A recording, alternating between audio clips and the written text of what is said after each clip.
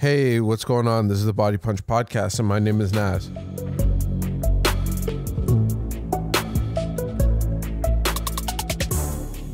What an amazing night of fights.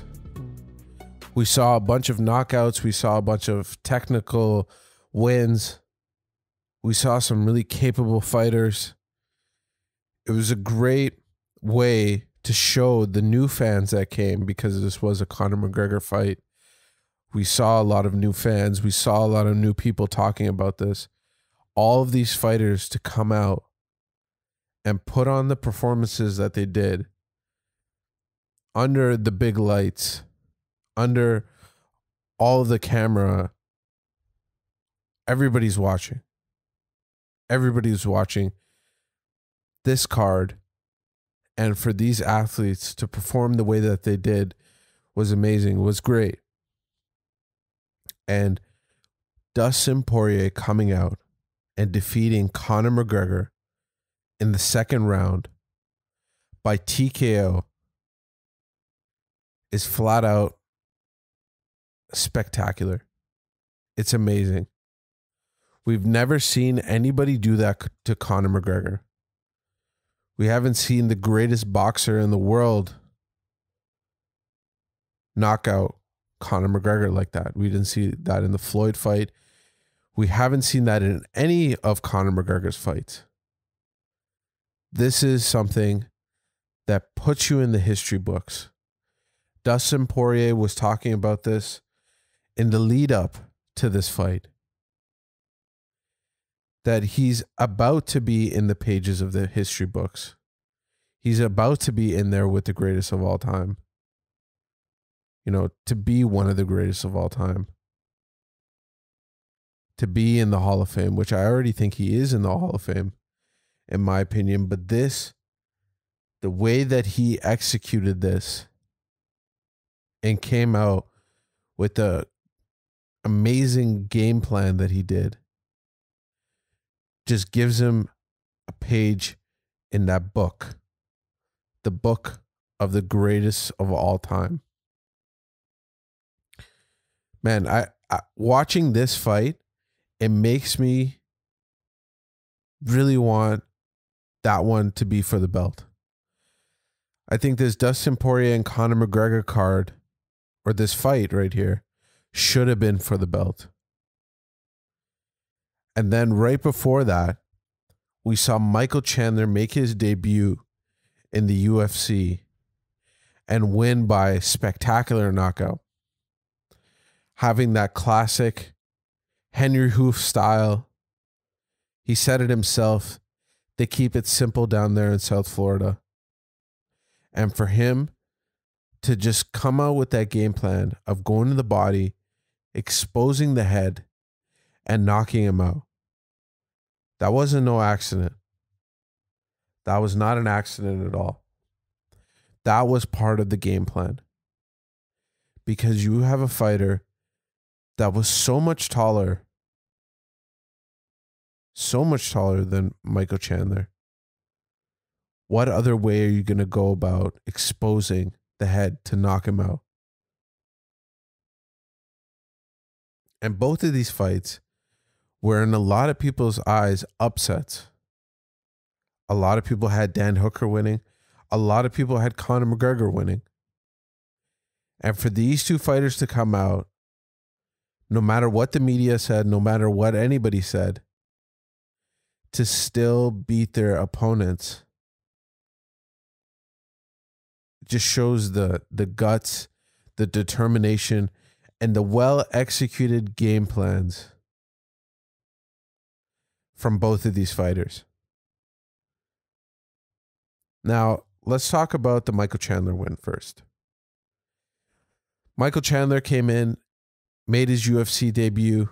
I mean, that's got to be, that the jitters on him must have been unfathomable. To have your name up there in Bellator, to be the face of Bellator, to take a chance, move to the UFC at the age that he's at. I think he's like 34. And to restart his career almost. Because in the UFC, they don't give you no breaks. They don't give any breaks at all. They gave him Dan Hooker from the start. Dan Hooker was the only one that accepted the fight against a person who hasn't shown anything in the UFC. There was no measuring stick for Michael Chandler. Nobody knew what would happen when he came to the UFC. It's not like he's fought anybody in the UFC at the moment that can kind of give us that measuring stick to show us where he's at in the best organization in the world. Michael Chandler came in here, like I said before, with an amazing game plan and a calmness about him. Michael Chandler, if you watch his fights in Bellator, comes out like in fifth gear right from the start. He comes out and he's ready to go. He's like a motor, like nonstop. In that first round, he's up there as one of the most deadliest. But he came in here calm because Dan Hooker was circling around the cage, trying to find some sort of beat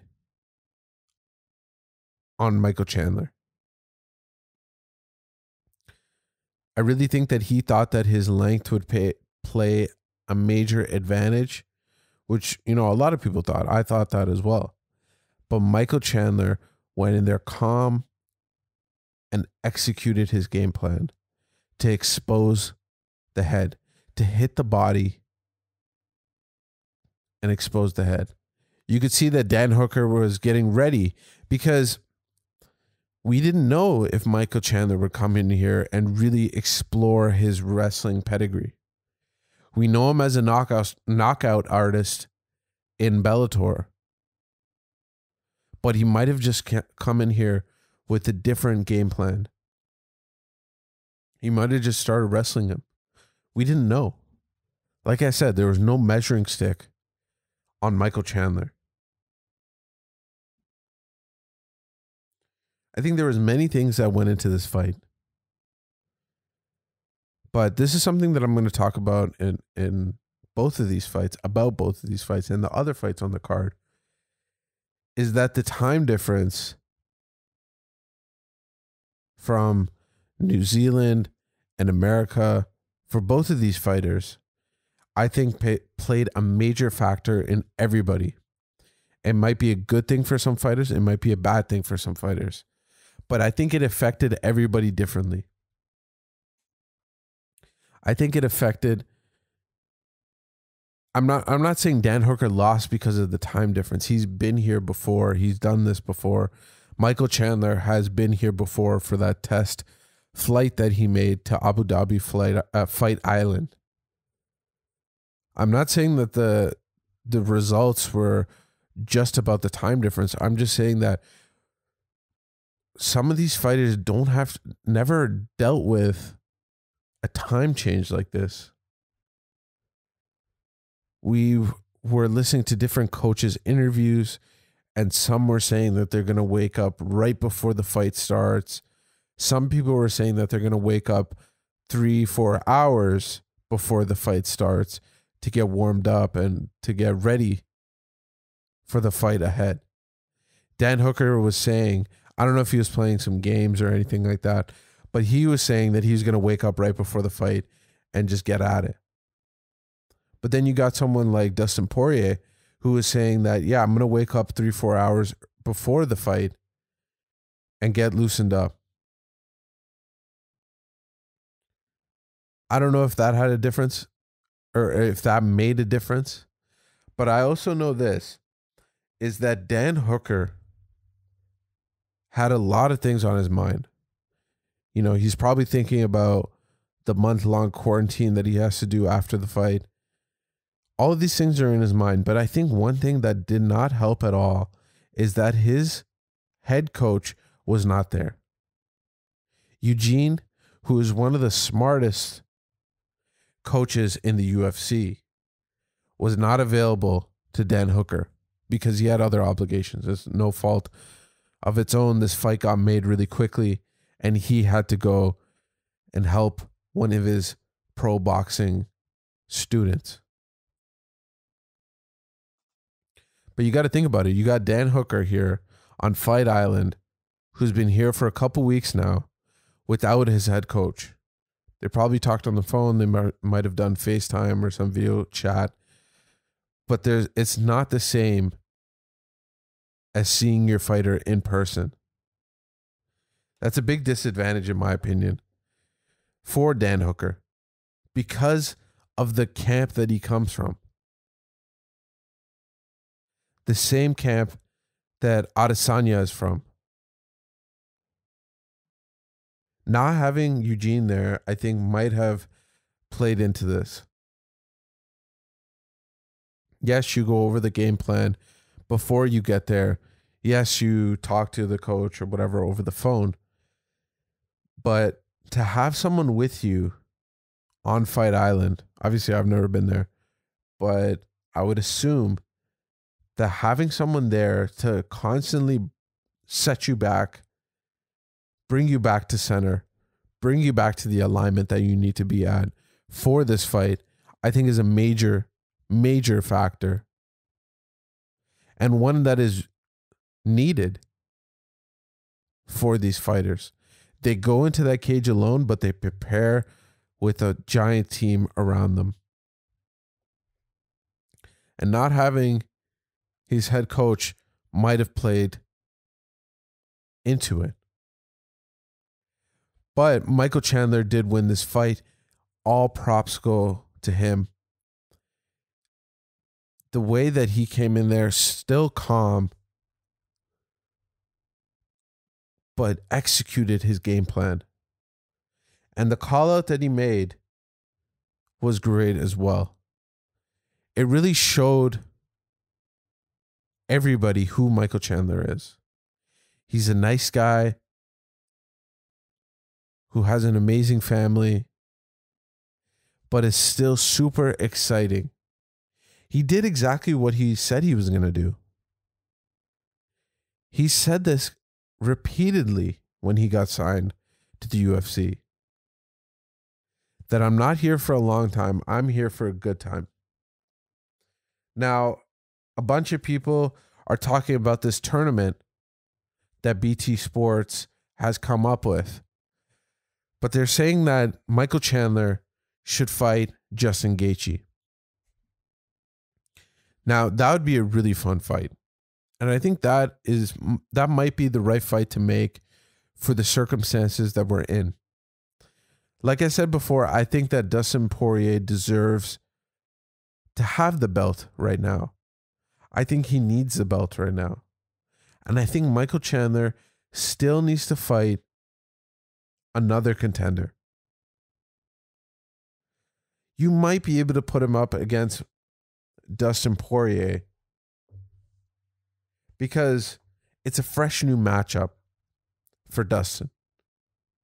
He already beat Gaethje and he's seen everybody else in the division. We'll talk about this later, but the activity level of Dustin Poirier is spectacular, and the people that he's fought before is amazing. But I think that Michael Chandler could either fight Justin Gaethje, maybe Dustin Poirier for the belt, but it'll have to be for the belt. I think Oliveira could also fight Dustin Poirier. I don't think Oliveira and Michael Chandler is the best fight to make, but I think that Justin Gaethje, because Khabib Nurmagomedov seems like he's retired, he wasn't interested by any of the fights,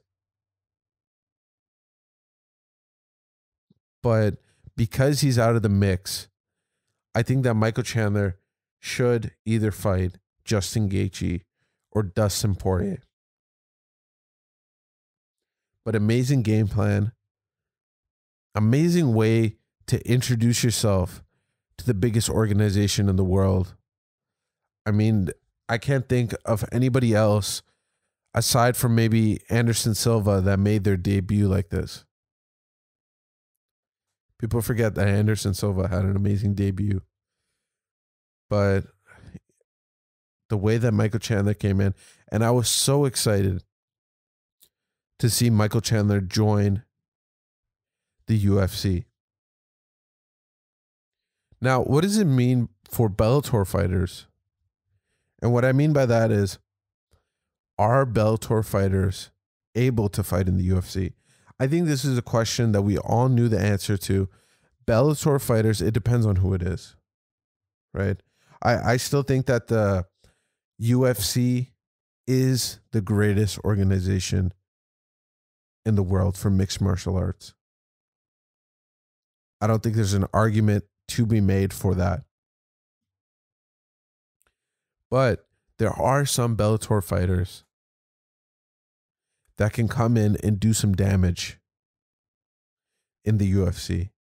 Michael Chandler is the face of Bellator. And he came in and fought Dan Hooker, the number 6 ranked guy. How does he do with 5 and up? We'll have to see. But the way that he showed his presence in the UFC was nothing short of spectacular. It was a great way to start off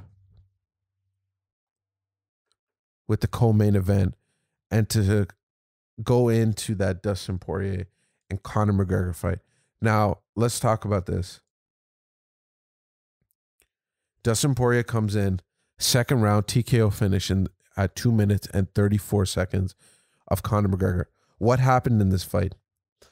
I think what happened in this fight was exactly like I was saying about Michael Chandler. Michael Chandler and his team came in with an amazing game plan. Dustin Poirier came in with, like, it was the best way to fight Conor McGregor. And the thing is, Conor McGregor hasn't fought in a year. You don't know who Conor McGregor is. Is he the featherweight Conor McGregor that he fought before? Is he the same Conor McGregor that he fought Eddie Alvarez? Who is this Conor McGregor? That was the real question. So I think Conor said this himself, that this is the best version of Conor McGregor. This is the best version of himself. He was training hard for this. There was no distractions. Nothing came up. But Dustin Poirier came in with a game plan that was amazing. He did his research.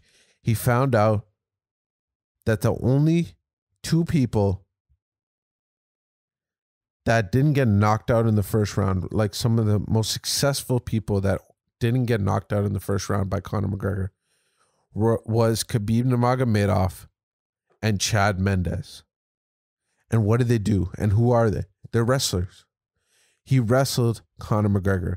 Even though there wasn't much advance, there wasn't much happening, Conor McGregor really had to work to get to the side of the octagon, climb up the cage, and then get out of that grappling exchange. I mean, that takes a lot of energy. And especially when you got a guy like Dustin Poirier, who some believe is not going to be fighting in 155 for too much longer. He's going to go up to 170. He's a big boy.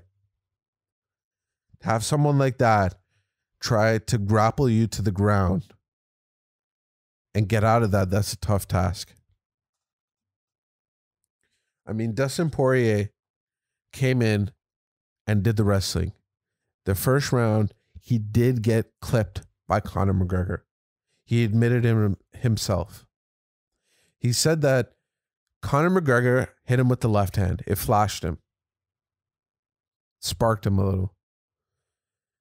And the thing is that he said himself, and I don't know how to make, like, what to make of this, But he said if Conor McGregor hit him a couple more times, he thinks that the fight would have been done, or it would have been really tough to get out of that situation. It was a tough situation, but I don't think Conor McGregor read it properly. I think his experience, which has been very fragmented throughout the years, it didn't give him that instinct, that killer instinct that he always has, because he was such an active fighter. Before, he had that instinct. But now, I don't think he saw that Dustin Poirier was out of it. I think that at the moment, he was really trying to conserve his energy. He wanted to show the world that Conor McGregor has a gas tank and he's here to stay. He's not someone that you can weather the storm in the first round and then later on he's tired. He wanted to show everybody that that's not the Conor McGregor. That's not the new Conor McGregor. Now, what happened in the second round? Throughout the first, on top of the wrestling, we saw these calf kicks, these lower calf kicks. In the second round, we saw a lot more of those. And then at the time, DC also mentioned it himself, saying that Conor McGregor's leg looks truly messed up. It looked bad. And this is a new development in MMA. This low calf kick. You know, leg kicks have always been in MMA. But this low calf kick, this new school technique, is something that Conor McGregor never had to deal with.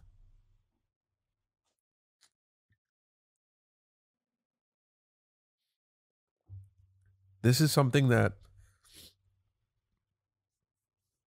Conor really felt the effects of. This fight being southpaw versus southpaw, Conor's leg was really exposed. And he was turning his leg a bit, he was lifting it, but the effects were still happening. His leg was going numb. And at one point, it looked like Conor was leaning against the cage to regain his balance. And that was the only way he was standing up. And this is a position that we've never seen Conor McGregor in. We've seen him exhausted. We've seen him get choked out.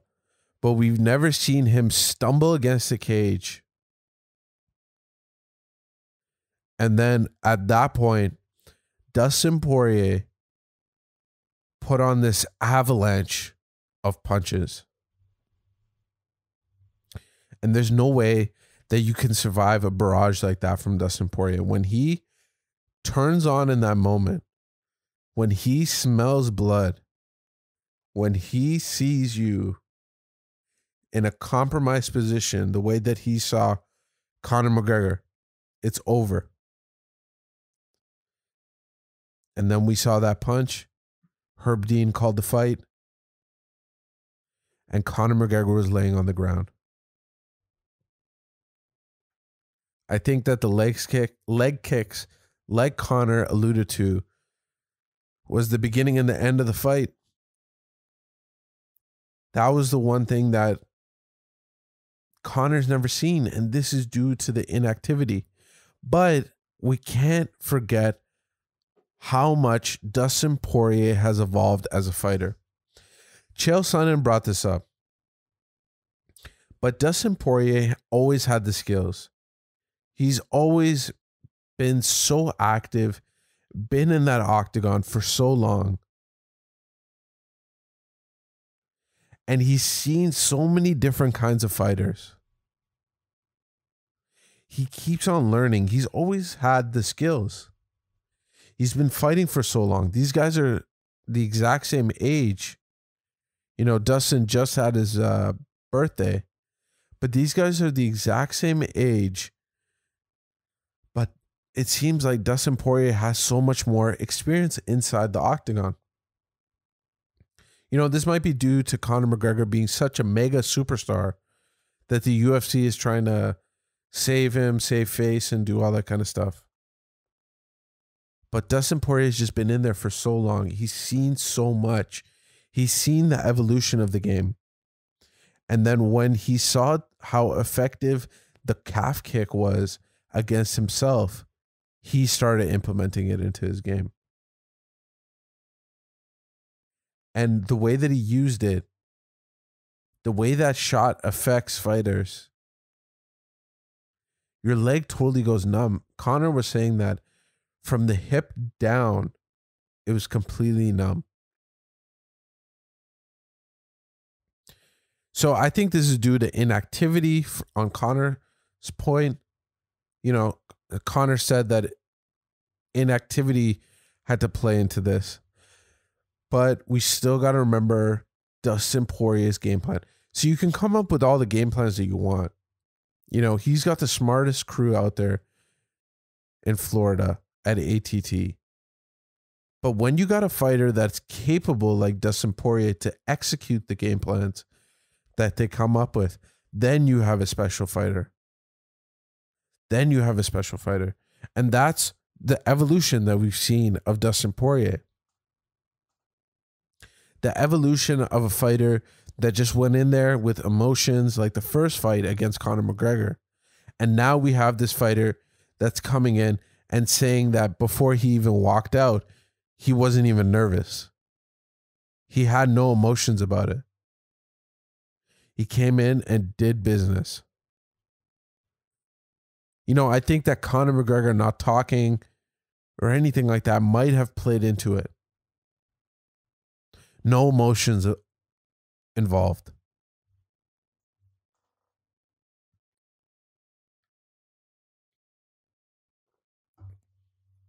You know, Conor talked about this at the end, and I think this was a note that was really important. But he thought maybe the way that he acted in this fight might have, you know, that might be the reason because of the results. He wasn't really, he was complimentary to Dustin Poirier. He didn't really go after him at all. He didn't go after him one bit. But he thinks that that might be the reason Dustin Poirier won. He might act different. But then he kind of retracted. He came back. He said, I'm just going to act the way I want to act, no matter what. But he also he brought it up. He thinks that him being so complimentary of Dustin Poirier might have something to do with it. But who knows? Now, I think this is a great fight for Dustin Poirier. All hats off. I think this makes him the champ. Like I said before, he is the champion now of the 155-pound division. Khabib Nurmagomedov said himself via Dana White that nobody interested him. I think he really wanted that Conor McGregor fight. And when he didn't get it because he lost, he said, okay, I'm really done now. I just want to spend time with my family. It's over. I got businesses. I'm doing all this kind of stuff. Like he was handing out sports drinks and energy bars and all that kind of stuff during the week. So I don't think Khabib Nurmagomedov is interested in fighting any of these fighters. He's not going to fight Michael Chandler. He's not going to fight Dustin Poirier, who he already beat. He also came out and tweeted that this is what happens when you change camps. This is what happens when you change camps and fight with other people. And you don't fight with the people that brought you to the championship level. He's referring to Conor McGregor, obviously. What do I think about that? I think that, you know, there might be a bunch of different factors. I don't think Conor has severed any of his ties with his old training partners. I think this is all due to the coronavirus. There's nothing that can be done. You know, some of his teammates are not even in Ireland. They can't even make it to Portugal. The coronavirus thing is something that's overlooked, but it's affecting all of us. It's funny. But I think that has to do with it. I think that the coronavirus thing, that might be the factor. That might be the reason why Conor McGregor had to fight with some of his old boxing coaches, fighters. You know, he was training with a bunch of boxers for this fight. So, I mean, we can't forget that the coronavirus is happening. So what do I think is next for Conor McGregor? I mean, Conor's got to regroup. Some people are saying that the Nate Diaz fight is the right fight for him to finish off that trilogy. Some people are saying that the Dustin Poirier fight. I think Conor wants the Dustin Poirier fight again. To run it back like that, it might be a little difficult because of how dominant it looked. You know, for some people that don't even watch UFC or MMA, and for them to turn on the TV or glance on Twitter that Dustin Poirier defeated Conor McGregor, they might be like, okay, this Conor McGregor guy, like, he's not that good. I was about to say sucks, but he doesn't. He's one of the greatest. But for a casual fan, for the person that just doesn't watch every single time, it might seem like Conor McGregor is not up to par. Well, and Conor McGregor also mentioned that styles make fights, and inactivity is a big factor in this fight. I think that, yes, I agree, styles make fights. You know, obviously I agree to that. That's, you know, styles make fights. It just happens, right? Like, some people get exposed by jiu-jitsu fighters. Some people get exposed by strikers. But in this fight, I think it was something different. I think that inactivity might have something to do with it. But the fact is that Dustin Poirier has been in there for so much longer than Conor McGregor with high-level fighters. In his discipline, he's not going off to fight Floyd Mayweather. He's not going up in weight to fight Nate Diaz. He's sticking to 155. And at one point, he was sticking to 145 and then made the move to 155. Staying there and fighting the best of the best. Like, if you just look at his past fights, you can't find one pick. Like, it's all pick'ems. He didn't go in there the favorite against anybody. So what do I think is next for Dustin Poirier? I think Dustin Poirier should have the belt now. I think he is the greatest 155er on earth right now if Khabib Nurmagomedov is retired. Dustin Poirier just showed the world that he deserves the belt. And the UFC can still just give him the belt. I mean, it's their organization. They can be like, hey, man, sorry about that. Here's the belt. That's just something that the UFC can do right now. But for the next fight, I think that he's got to fight Oliveira, like he said. And, I mean, he could fight Oliveira, and then Conor could fight Gaethje. I know I said that Michael Chandler could fight Gaethje before, but it just depends on, you know, what happens. We got to see it play out. We got to see one or two fights confirmed before we can give confirmation on all the other ones. But I think that the Gaethje Conor fight would be a good fight to have.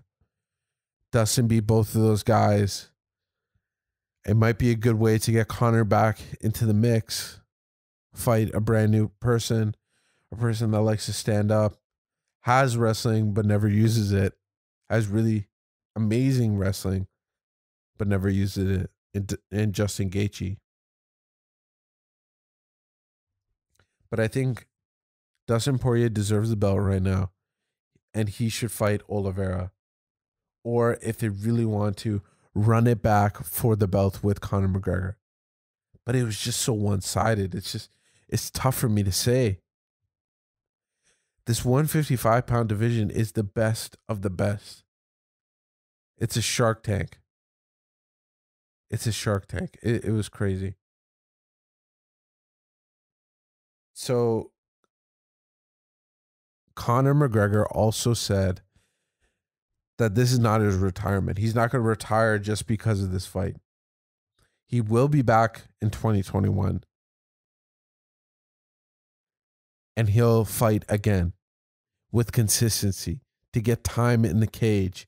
Even when Conor McGregor heard the bell for the first round, in his head, he said to himself, this is great. I got more time in the cage.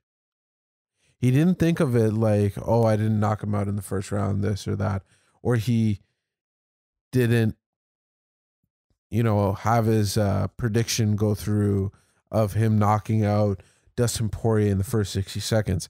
He didn't think about that. He, interestingly enough, thought, wow, I'm going to make it to the second round and I'm going to get more time in the octagon.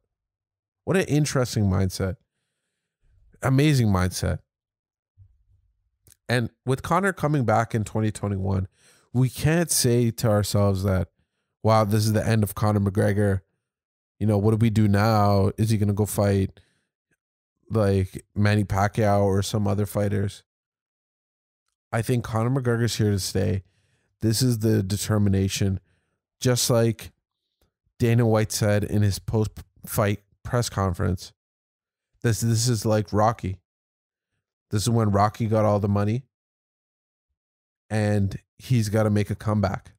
This might be the thing that wakes up Conor McGregor. But he's got a tough task in front of him with Dustin Poirier, because I'm going to assume that Khabib is done. Khabib has said it multiple times now that, hey man, leave me alone. I'm not fighting anymore. So I think Khabib is done, and now all of these guys have to fight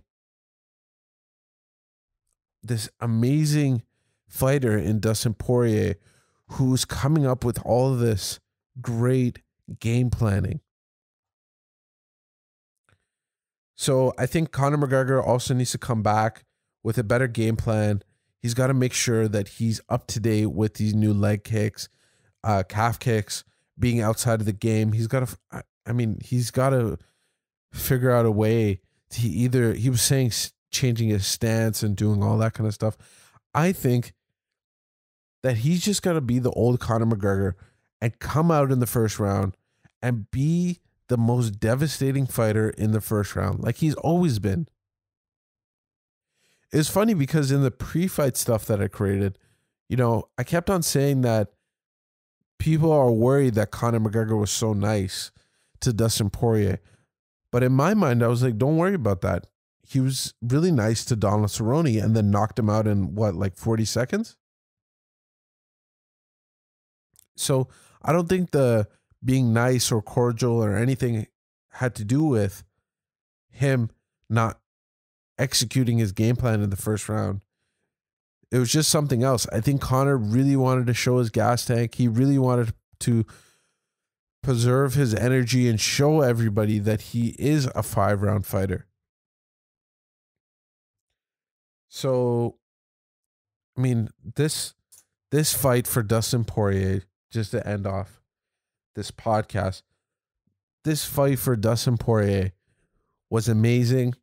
His stardom is going to increase, just like we saw with Nate Diaz, in my opinion, when he beat Conor McGregor. And it's only to the top now. This guy should have the belt now. And he's going to do so many amazing things with his foundation. Conor McGregor being a good sport and giving money to Dustin Poirier.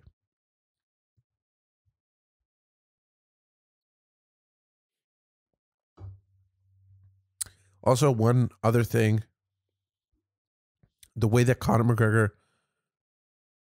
he looked after the fight, it was just really hard. Like, it wasn't hard to see. It was just amazing to see him getting knocked out like that. That was spectacular on its own because we've never seen anything like that. And then for him to come up onto the podium and do the post-fight press conference, which he didn't have to do, and to do with class, and for Dustin Poirier to come up there and to do with class and it was always fun to watch those because you hear the game plans that they were trying to execute, because now they can kind of talk about it. But Dustin Poirier brought up that I don't know if the nice thing from Conor McGregor was a way to get into Dustin Poirier's mind. He was thinking that it might be a trick play or something. But both of them had class. This is the way that the sport should be conducted. We were talking about the Khabib Nurmagomedov thing before, and Conor McGregor. That was such. It was hard to see. I mean, we're in the fight business. This is not the nice kind of. You're not supposed to be the nicest to people, but to see two competitors come out there and be so classy in defeat and in the win from all four of these fighters. I know Dan Hooker was a little bit mad. He took off his gloves. We don't know what the situation with him is right now. He left him in the octagon. So we don't know what the situation is. I hope he doesn't retire. This is a guy that needs to be in the sport. I think that if his coach Eugene was with him, coaches don't just give game plan and all that. They put you back in alignment, like I was talking about before. They give you emotional support. They give you all this kind of support throughout the tough fight week with all this media. Then you're cutting weight, and then it's a start and stop kind of sport. You hit the pedal to the metal, and then you hit the brakes. There's no, there's no kind of, gliding to the end. So I think that this card was amazing. Let's just talk about some of the other stuff that I saw on this card. Joanne Calderwood looked great. I think that her and Valentina Shevchenko would be a good fight. I mean, Valentina is so advanced. But to see Calderwood win after the whole fiasco of her losing the title fight before, it's great to see that. Amanda Ribas losing, that's a big deal. To Marina. I mean, that was a hype train that kind of got slowed down, but hopefully she comes back. And Marina, I think that she is going to do a lot of amazing things with her Muay Thai skills. I mean, being a Muay Thai fighter like that, she's going to do a lot of amazing things.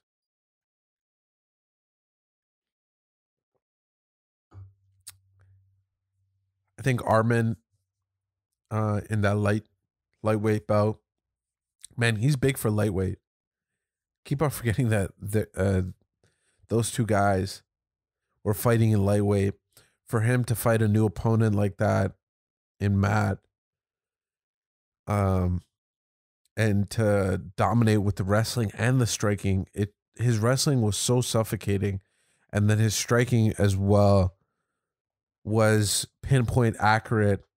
He's going to be a problem in that division. Brad Tavares with the nice win. Juliana Pena with the submission win in the third round. I mean, that choke, it was kind of like a magic trick if you think about it. It's like, look at my hand over here. Nope, I got you with my right. That was an amazing choke. Great win for Martian against Khalil Roundtree. Khalil Roundtree looked great in the fight, in my opinion. But when you got a guy that's on, I think he's on a 3-fight skid, and you can't lose 4. You're going to get kicked out of the UFC. So he had a flame lit underneath him and won that by decision. So that was a great win for him. So overall fun. I mean, when Conor McGregor's in the fight game, it's always fun to watch. And now we have Dustin Poirier as the greatest lightweight fighter in the UFC, who I believe should have the belt right now. And he's got all the cards, and he's going to call the shots. This is a guy that came from his last fight and jumped over all the obstacles, doing a lot of great things with his foundation and seeing his business actually grow as well with this hot sauce company. And then seeing Michael Chandler make his amazing debut, like we were talking about at the beginning of the podcast. Great to see all these fights. Amazing upsets. And yeah, the stars were bright for the UFC at UFC 257.